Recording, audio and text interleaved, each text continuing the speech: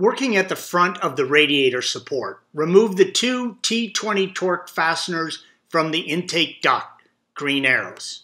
Working at the intake air duct connection on the air filter housing, use a small flathead screwdriver. Release the retaining tabs on each side and pull the duct off. This is a normally aspirated engine shown here.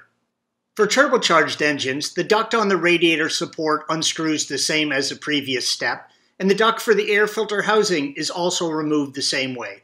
The air filter housing, however, is in a different spot. Just follow the duct and release the tabs to remove it. Then pull the intake duct out of the radiator support and remove it from the vehicle, green arrow. The VANOS solenoids are located at the front of the cylinder head. The intake VANOS solenoid is mounted on the top front of the cylinder head, yellow arrow.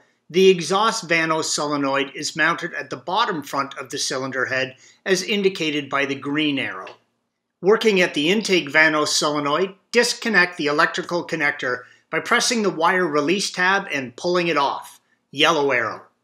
Remove the VANOS solenoid 10mm fastener bolt, green arrow. Some mechanics say not to reuse this fastener bolt, however, BMW claims it is reusable. The choice is yours.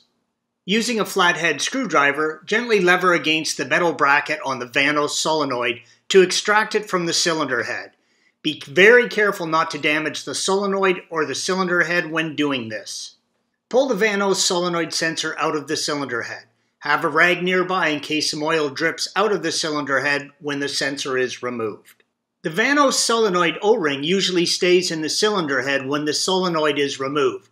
Be sure to pull it out before reinstalling the solenoid, green arrow. Clean the VANOS solenoid and be sure it is free of debris. The best way to clean it is to lightly blow it out with compressed air. Install the VANOS solenoid in reverse order of removing. Replace the fastener and the O-ring every time the sensor is removed from the cylinder head. Slide the O-ring green arrow onto the solenoid until it is against the spacer, yellow arrow.